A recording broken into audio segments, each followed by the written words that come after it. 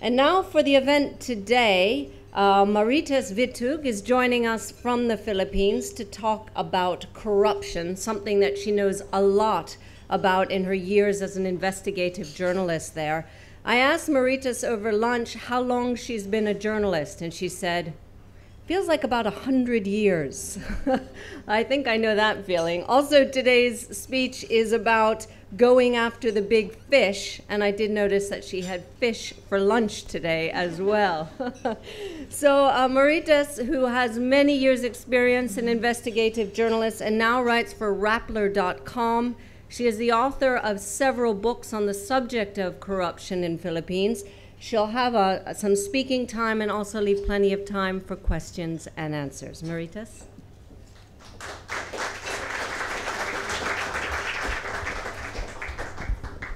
Thank you very much for this introduction. Good afternoon, ladies and gentlemen. I'm really thrilled to be here. I'm going to speak about corruption in the Philippines, attempts of the current president, Benigno or Noynoy Aquino, Noynoy is his nickname, to go after the big fish. So let me start from 2010, that was 2 years ago, when President Gloria Arroyo left office. Since then, we've seen changes, both in style and substance. So first, about style. The part about President Benigno Aquino's inaugural speech that resonated with many Filipinos was his no wang-wang policy. Wang-wang refers to blaring sirens used by VIPs to skirt Manila's notorious traffic. Suddenly, after that inaugural speech, our streets were free of wang-wangs as citizens with their cell phone cameras took photos of cars violating this new policy, reported this to TV networks, and uploaded them on the web. Wang-wang also symbolically referred to the elite, the VIPs, and the vested interests who demand special favors or treatment when it comes to contracts, appointments to offices, and other transactions with government. So far, the good news is the president has not been embroiled in any scandal involving giving favors to vested interests. So more on his style. Before the president moved to Malacanang Palace, he lived in his mother's house in the suburb of Quezon City, which meant he had to go through Manila's streets daily to report to work. It took many by surprise that the presidential convoy stopped at red lights and his security guards would stand outside the president's car and be on full alert. Once the president even opened his glass window, his security people were in a daily nightmare. The no wang-wang policy and the example set by Noynoy, we call him that, or Pinoy for President Noy, of observing traffic lights, of not demanding any special treatment, has sent ripples. If you go to the Philippines, the international airport is a good laboratory. Airport personnel say traffic is no longer held up by VIPs with their backup cars because they have no longer wang-wangs with them. Chris Aquino, the president's famous movie and TV celebrity sister, and his other sisters queue to check in for security. Check. Dropping old practice, former President Arroyo and her husband had to queue at the airport and they had to undergo body check, just like everyone else. Reporters went to town with this story. So as for the president's lifestyle, it's quite simple. He rarely dines in five-star hotels and fine dining restaurants.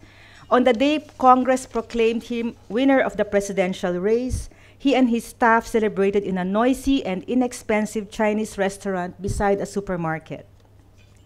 One day, he was late for a morning appointment because he said he couldn't sleep the night before.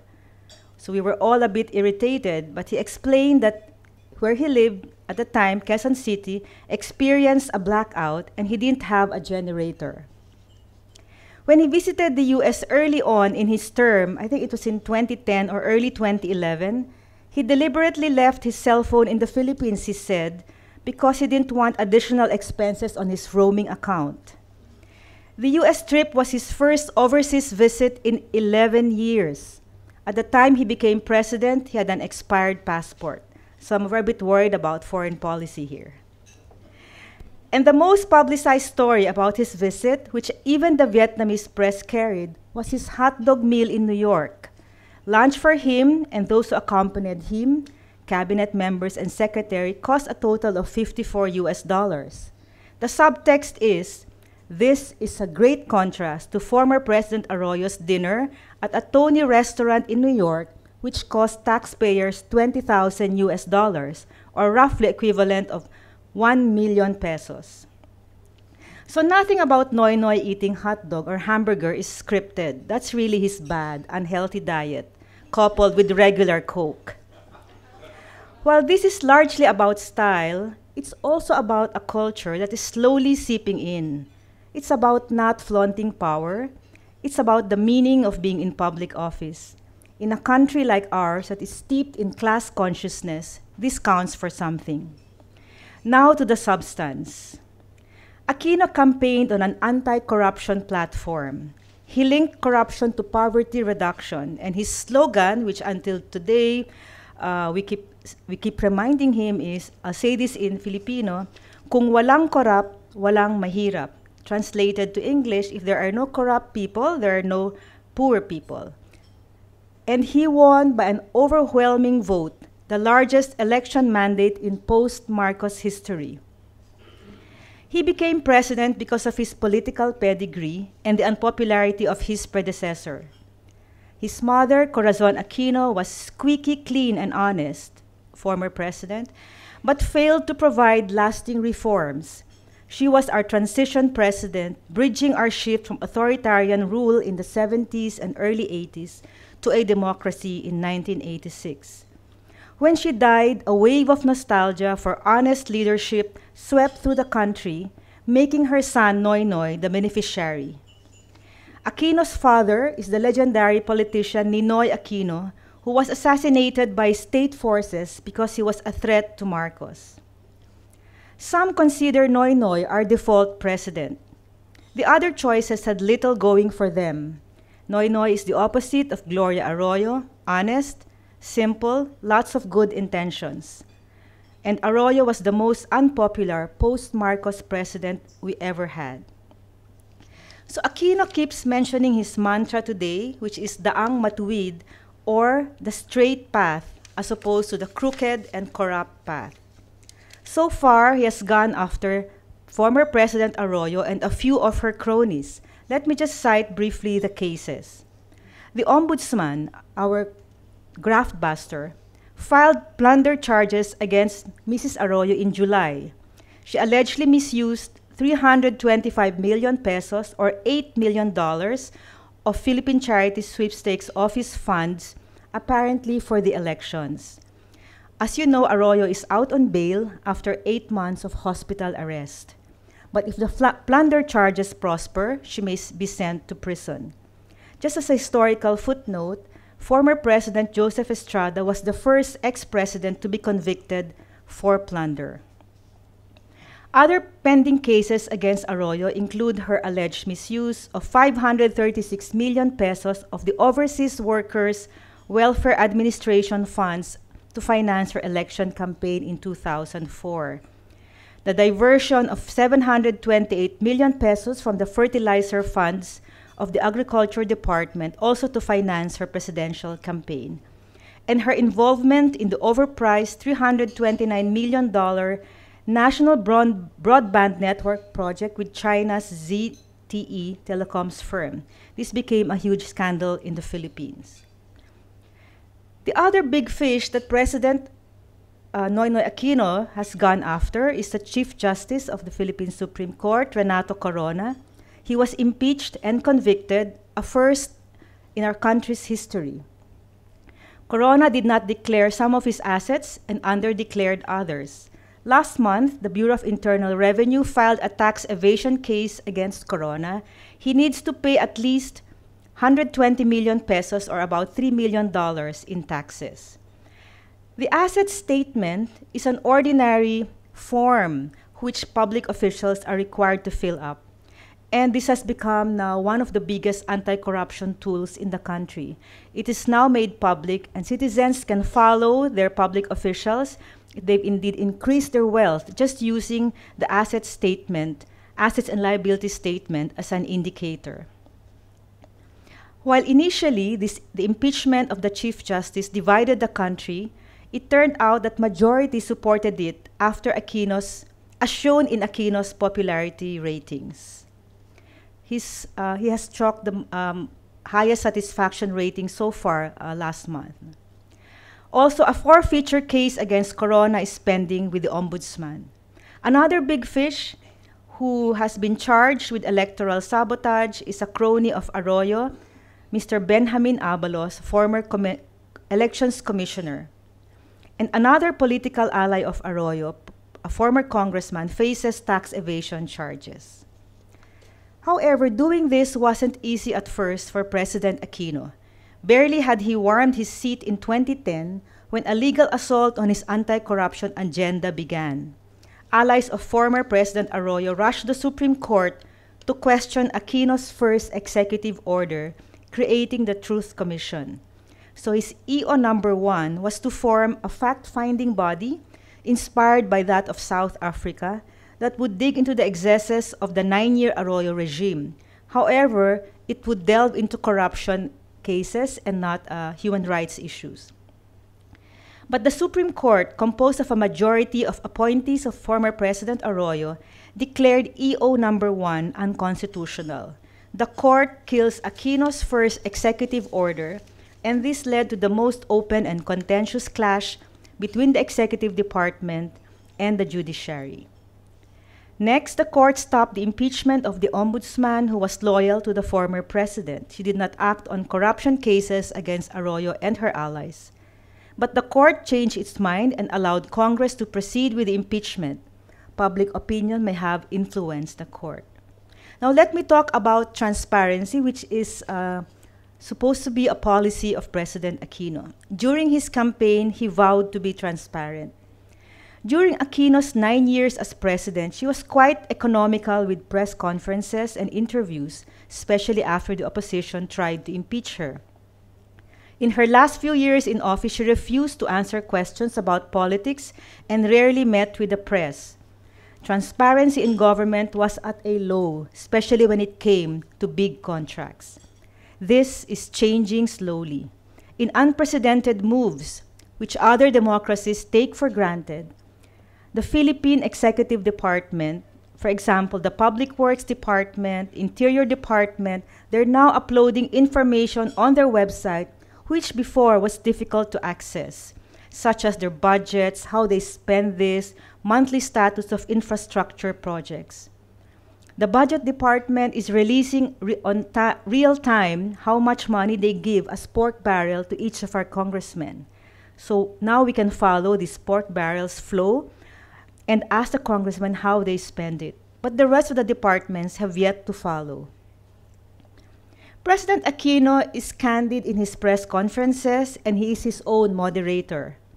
He thinks aloud, sometimes confusing us, and says things that are not yet final, nor policy. But we think this is better than keeping information away from the public.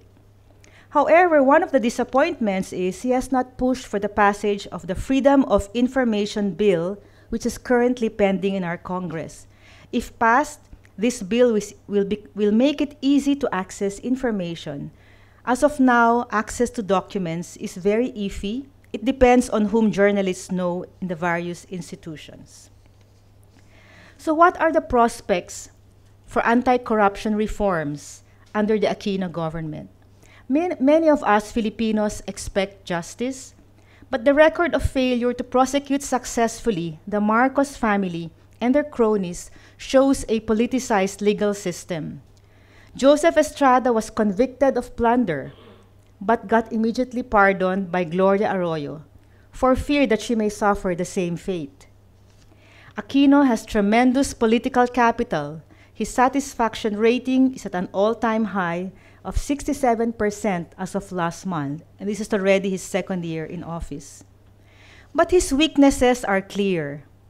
He's not a strategic thinker nor a visionary, and second, he has a soft spot for friends and people he's comfortable with. Sometimes friendship trumps competence and merit. However, one of his friends, the Undersecretary for Interior, was forced to resign recently after being embroiled an anomalous arms deal. Overall, though, the cabinet is largely doing well, a mix of technocrats, professional managers, advocates, and career officials. But it's the office of the president that suffers from a competence deficit. So can the system be changed? The president has said that changing the system is his central goal, referring to the excesses of the Arroyo government. But more than this, institutions in the Philippines need to be strengthened. The World Economic Forum's Global Competitiveness Report for 2011 to 2012 showed that the Philippines has weak institutions. The judiciary is vulnerable to influence from powerful people. Public trust of politicians is very low. Bribes are still common. Decisions of government officials at times show favoritism. This same report from the World Economic Forum shows that the most problematic factors for doing business are corruption, inefficient government bureaucracy, and inadequate supply of infrastructure. Yet some reforms can take place within the system. For example, the Finance Department and the Bureau of Internal Revenue have run after tax evaders. The Bureau of Customs is going after smugglers. The Transport and Communications Department and the Public Works Department stopped unbidded contracts. The Public Works and Interior Departments, as I mentioned earlier, are now quite transparent, and you can follow their budgets and expenses on their websites, as well as the status of infrastructure projects, something other democracies do as routine. Aquino has stepped up his anti-poverty efforts with the World Bank-supported conditional cash transfer program that reaches more people. This was started during the Arroyo government, and it's hugely successful in Latin America, like Mexico and Brazil. This is now the inspiration for the Philippines conditional cash transfer program. But Aquino needs to use his tremendous and huge political capital to push for tough reforms. Pending now in our Congress is a sin tax bill, which will increase taxes for alcohol and tobacco, but it's meeting with very stiff resistance from tobacco companies. Another pending bill is we call it the Reproductive Health Bill, which will make sex education compulsory in public, and it will make contraceptives available to a lot of our poor couples. So President needs to use his capital to push for these tough reforms. Sometimes he tends to be bold in his rhetoric. His actions sometimes fall short. Aquino likes to say that he wants to change the status quo, and I quote, he said, to disturb some people's rice bowls. He has 4 more years to do this, and we're eagerly watching and expecting results. Thank you and good day.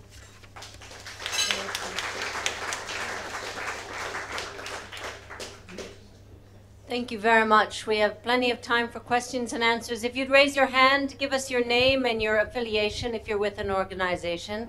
Who'd like to start? Over here.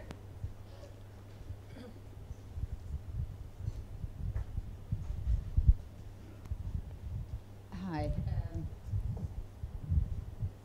I don't know if this is on. It's Vodine, England, previously in the Philippines. The judiciary, you said, was politicized, and that connection between corruption and poverty. One of the biggest cases that you haven't mentioned, which is not specifically about corruption, but involves a lot, I think, the massacre in Maguindanao.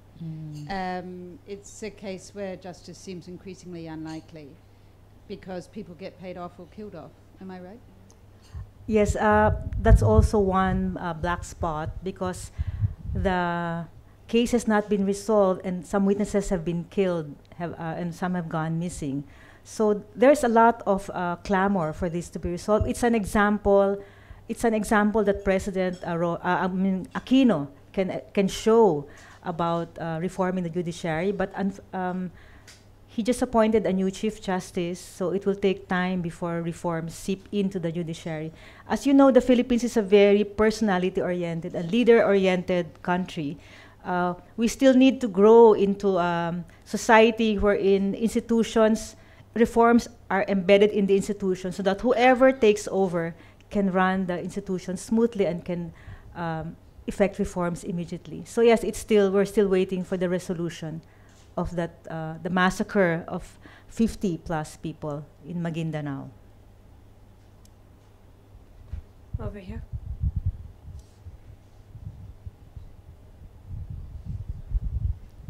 Thanks. Emily Rahala from Time Magazine. Thank you for your talk.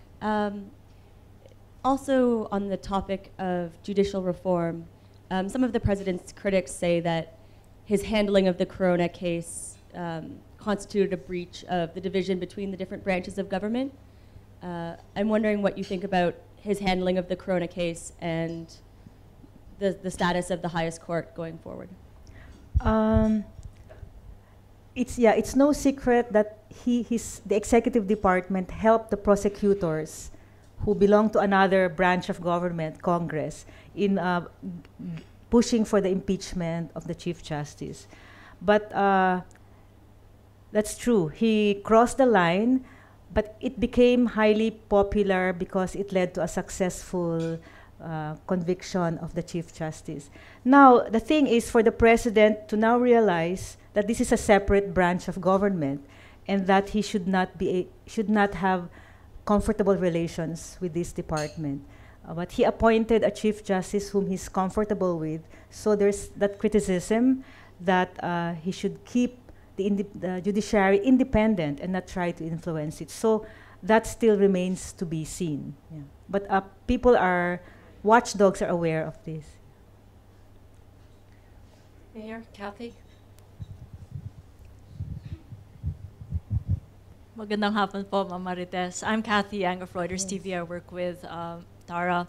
No doubt, a lot of the investment strategists and investors are taking a second look at the Philippines for it being the flavor of Southeast Asia. In fact, it is the fastest growing next to China at north of 6%. It looks good numbers-wise, but when you live there as a journalist, as a local journalist, you know that there's a lot of poverty still. A lot of the remittances that come to our country is the one that powers our GDP. But that carries a social cost. I'm wondering as a journalist, what to you in your years as a journalist would be a benchmark for you to say, we have improved? The numbers have improved, yes, but for you as a journalist, you talk to people, what would it be? What benchmark would you use? I think it's when some of our Filipinos abroad start coming back to find jobs in the Philippines. Yesterday, I had a very productive and exciting meeting with some of the Filipinos here, and they say that they really want to come back to the Philippines because they're separated from their families.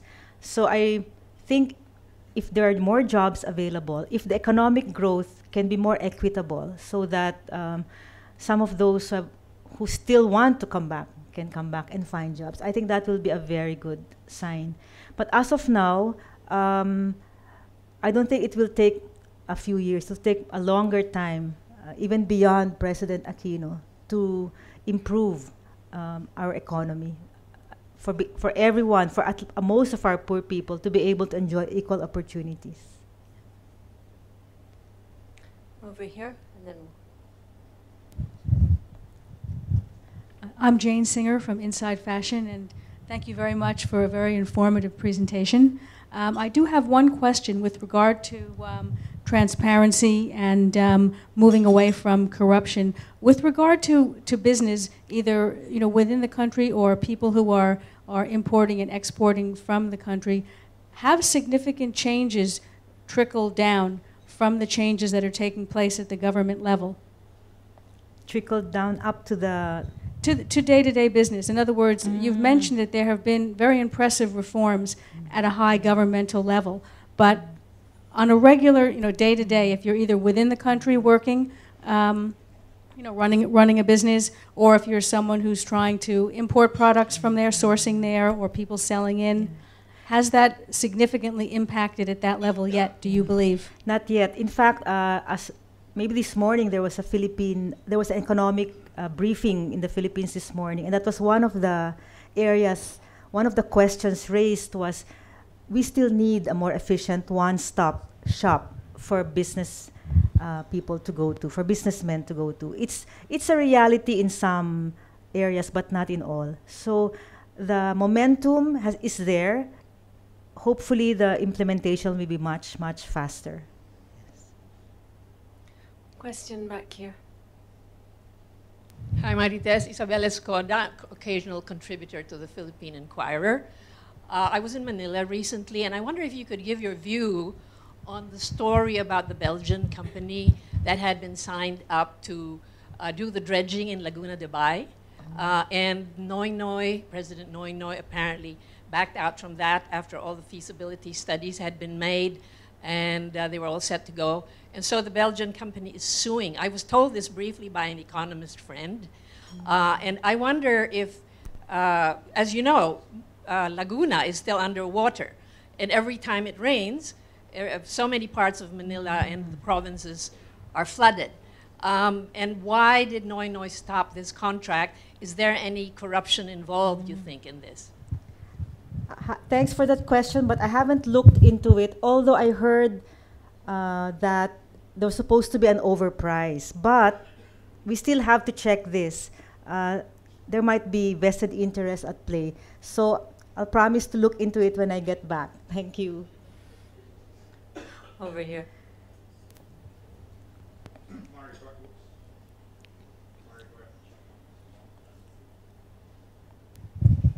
Murray Burton. Back on the Corona impeachment, etc. There's a view that that was very political on behalf of Ninoy because, I mean, he's gone on immediately to replace him by a lady who is firmly in the Aquino camp and an ally in the Luisita land battle against the family. So that's the first thing. Also, she's far from being the best qualified for the job of those who were applying.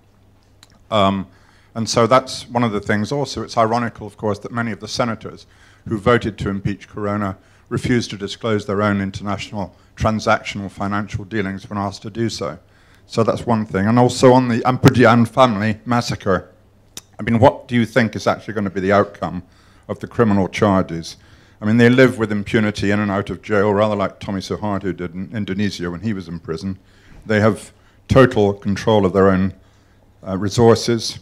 So one can't be optimistic that the so-called corruption forces, anti-corruption forces at bay are going to do anything in that regard. So on the Ampatuans, yeah. Yes, yes, actually, it's been 2 years, I think, 2 years since the massacre, and it's very difficult for them to go scot-free. The evidence is there, the pressure is there. It's just that it's taking too long, and the results are very slow. So, surprisingly, it has not sustained. This issue has not been sustained in the local media, and well, I think. But I cannot foresee them going away scot-free. It will be very difficult, and it will be a black eye also on the current government. And yeah, your comments are valid on the political process of the impeachment. Over here.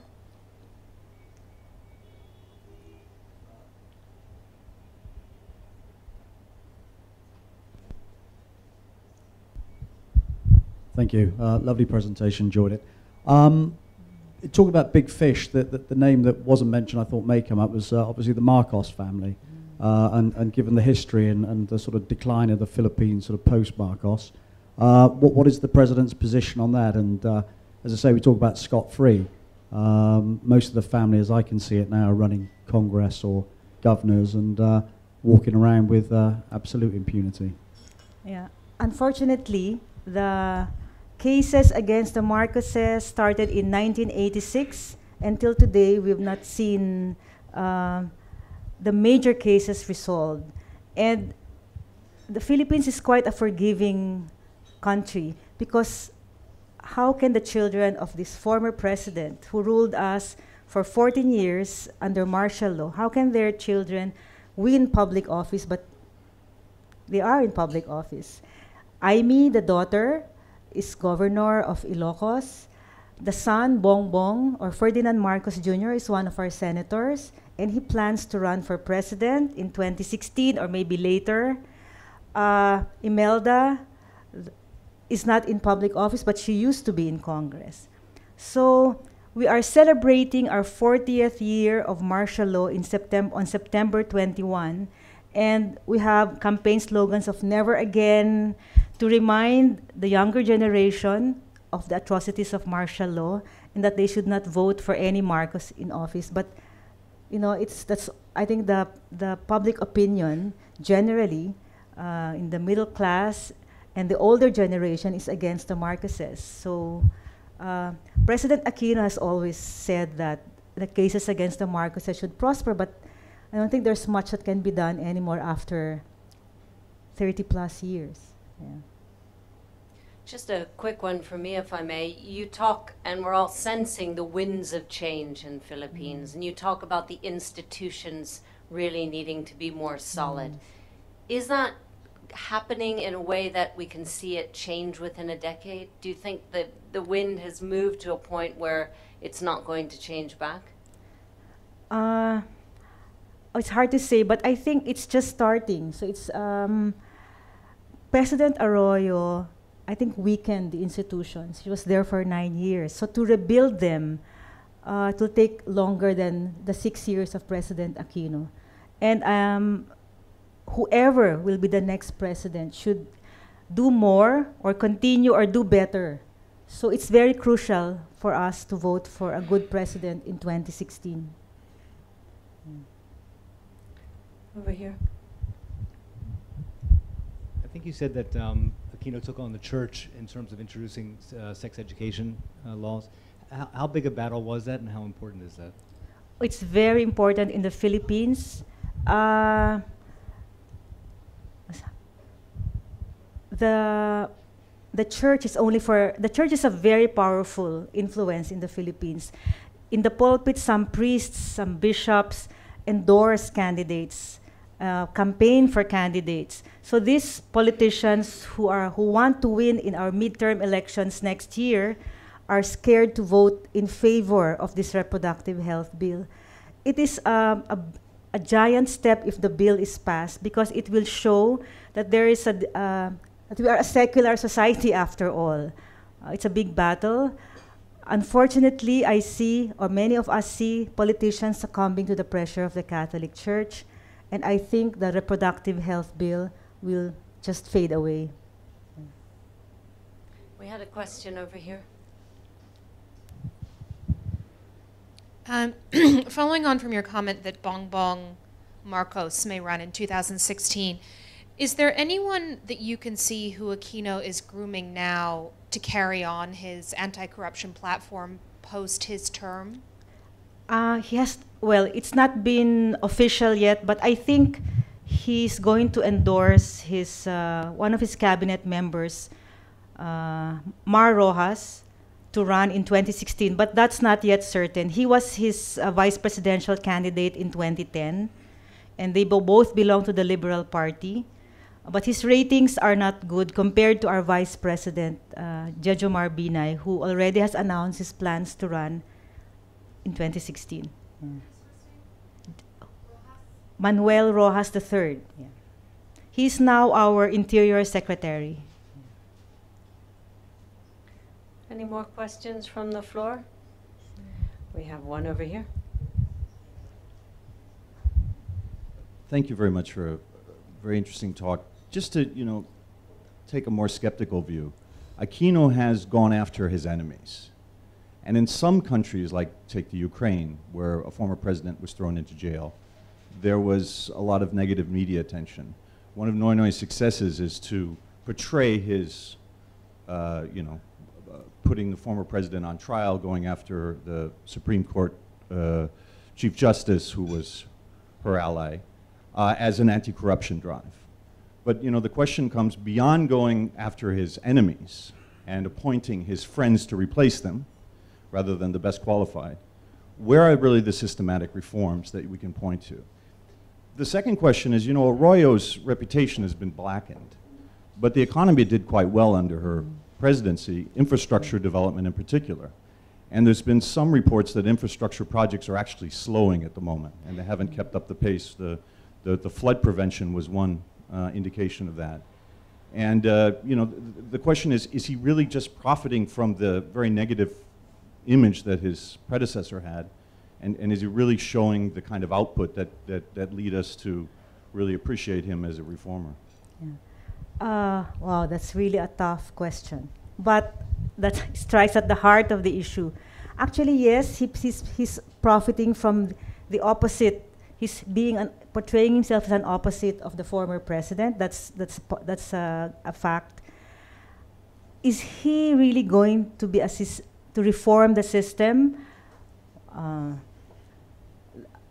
I don't see that happening in his 6 years.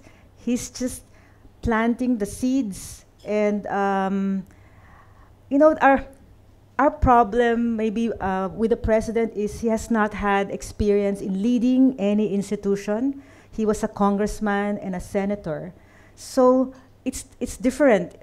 Leading this entire this country is very different from just being a congressman and senator.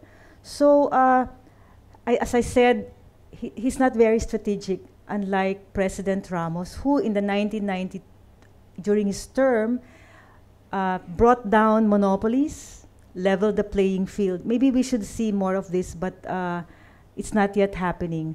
So what we're seeing under Aquino is really just a start, just setting a momentum, setting the tone. I think it's more setting the tone so that people will expect better and bigger reforms. So this will take maybe 2 more presidents, I'm assuming, after Aquino, for us to see really big changes. 2 more good presidents. Yeah. Jane?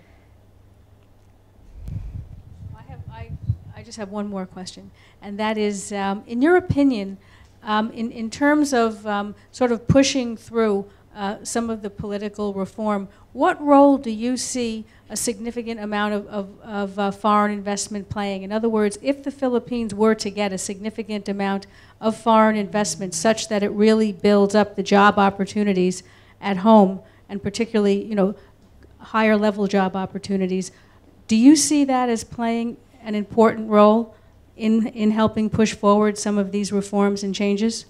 I think if there's increase in foreign direct investments, definitely to help help improve the Philippine economy, help provide more jobs. The thing is, will this, as you said, help improve the push against corruption? I think it all depends on how vigilant I think the public is. You know, there's a disconnect actually between in this situation. We have so many Filipinos working abroad, and they're exposed to efficient, good governance, honest systems, I mean, different parts of the world. Yet they don't transmit these demands to the Philippines. No, their children, their relatives, or they themselves don't clamor for these reforms in the Philippines. So there's some kind of disconnect, but we hope that people who live in the Philippines will really clamor for this reform and choose the right leaders so that we will see a continuation of reforms. Otherwise, next year will be our midterm elections. If we will vote again for, you know, movie stars or scions of old political families, they're not necessarily bad, but we need to open the political space more. We need to see, you know, new names, people who work in maybe NGOs or the private sector. It's very difficult for them to join politics because they don't have the money, they're not well known, and our political parties are weak. So there are a lot of factors at play.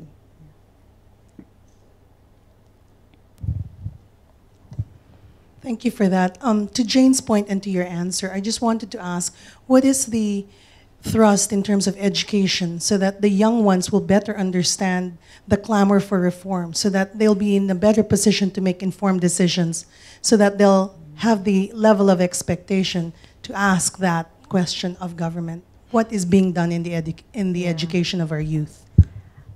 Wow. I don't think there's any specific measure or reform. I think it's just to to make education as accessible as possible to all, especially the poor.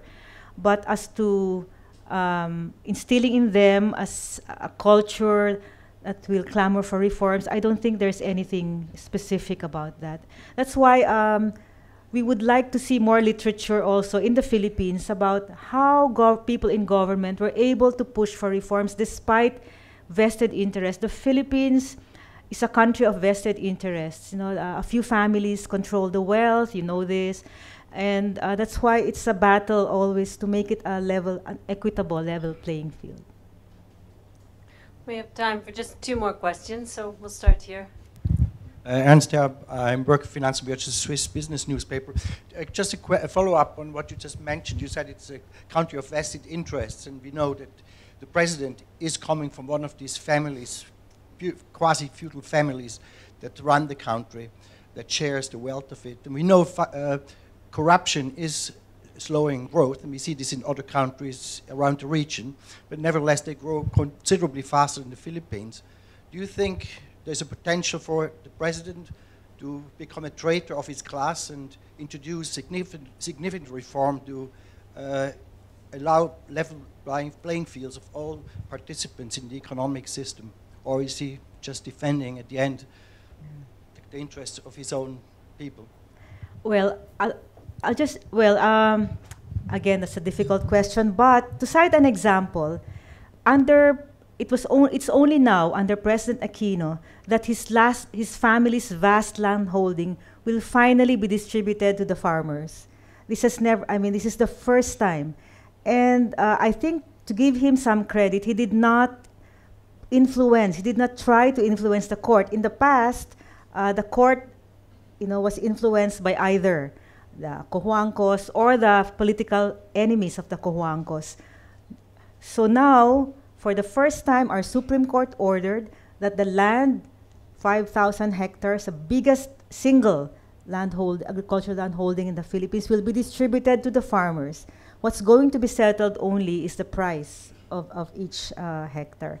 So in that sense, he has been successful. He did not at all push the court or try to influence the court. As to the longer term of leveling the playing field, that we still haven't seen that. It's a lack of strategic plan on this that we're missing.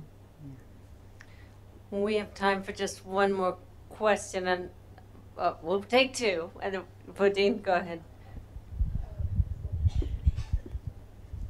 Thank you. Just quickly, I wanted you to tell us why you wrote the book that's on sale there and what it's all about.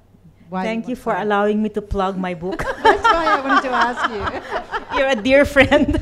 No, actually, I brought a few copies of my latest book. It's called Hour Before Dawn. I chronicle what I consider to be the darkest hour of the Philippine Supreme Court, wherein there was a Chief Justice who was called a Midnight Chief Justice because he was appointed despite the ban on appointing any official during the election period.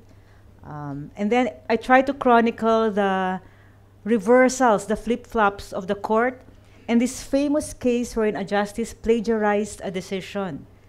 He never apologized, he never resigned, and the Supreme Court cleared him, and they blamed Microsoft Word. So that that really grabbed international attention. So I write about it. Anyway, that's why it's Hour Before Dawn, but there's some hope. I hope that it will make the public more aware, at least the Filipinos, about the need for more reforms in our Supreme Court. And just 1 more quick question here. Just one very short, direct question. You're telling the Filipinos how to take care of themselves. What do the stupid guilos do to avoid the corruption in the Philippines? Let me give you a case. A moment ago, somebody asked about Laguna. The village of my domestic helper, who's been with me for 14 years, was destroyed a week ago. I wanted to send some money there, and she said, don't send it to the government. So I called a number of my friends who all contributed to a sum of money, she contacted many domestic helpers who contributed an even greater sum of money. How could we send it? We sent it, in fact, to someone we knew in the village, and we're recording with receipts and film and with snapshots of people getting the food we're sending. But how do people deal with that? Because we know if we send it to the government, it's going to go into somebody's pocket. Yeah, I guess you did the right thing. I think it's best also to work, it's for immediate contacts or immediate help like that, it's best to go directly to the communities. Nothing beats direct contact. But I think a lot of foreign businesses in the Philippines, they have signed up with the Philippine businessmen, a so-called a covenant or integrity covenant, that they would report briberies. I hope we'll have to see results that they report people who accept bribes or at least demand or extort, and they promise not to pay bribes. It's a good step, but we still have to see results. A lot of the multinationals signed up, including big business. It's called the Integrity Initiative. So that's a good start. People need to know, you know, in India, they have a website called IPaidAbribe.com. And it's really visited by millions of people. We want to do something like that in the Philippines. It's anonymous, but you could track down where this bribe giving is taking place. That's now a starting now in the Philippines.